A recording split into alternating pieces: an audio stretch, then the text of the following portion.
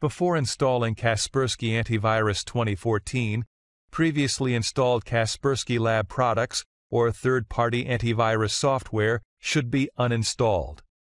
If you do not remove third-party antivirus software before installing Kaspersky Anti-Virus 2014, it will be detected by Kaspersky Antivirus Setup Wizard and deleted automatically during installation.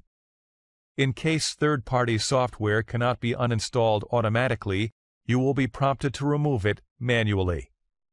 To uninstall an incompatible application in Windows 8, on the Start screen, right-click an empty area of the screen.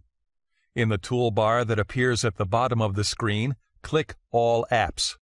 In the Apps list, find the required application and right-click it. Click Uninstall on the toolbar that appears at the bottom of the screen. In the Programs and Features window, select the application you want to remove.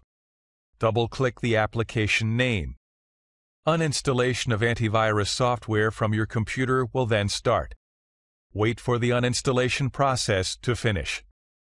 To uninstall an incompatible application in Windows Vista, Windows 7, in the bottom left corner of the screen, click the Start button. Select the Control Panel item. In the Control Panel window, select Programs. In the Programs window, select Programs and Features. In the Programs and Features window, select the application you want to uninstall and click the Uninstall button. Confirm your decision.